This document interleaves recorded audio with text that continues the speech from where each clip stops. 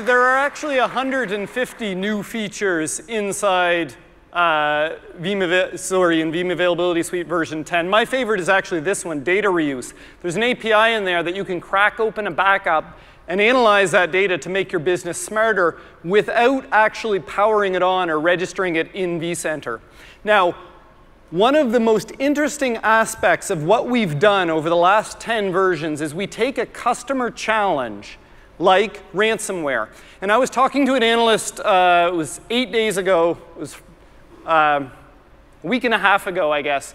And they were talking about a customer that they went to. The customer was infected by ransomware in June.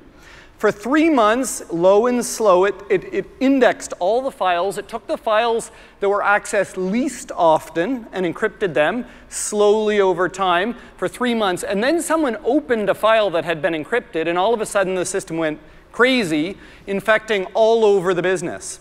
Now, and they thought the infection happened 3 months after it actually did. And that is the sophistication of ransomware now. So how do we address those kinds of problems? Well, before the infection, 3-2-1 rule. We get the data off-site. We make sure that it's immutable. We have sure backup to validate that you can recover. That customer was actually using a competitive product, starts with C, probably shouldn't say it.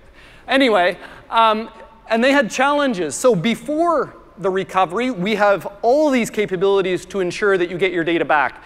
After the infection, but before the full exploit, we can validate using Veeam 1. We have alerting. Using the data integration API, we can look for that ransomware.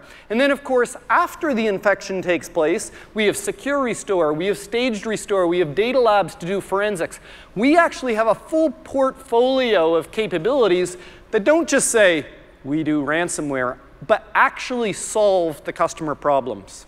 And not only that, so this is not just checking a box, we have the licensing that help our customers move towards this next era of cloud data management. So with that, I would like to thank Anton and the senior product strategy team.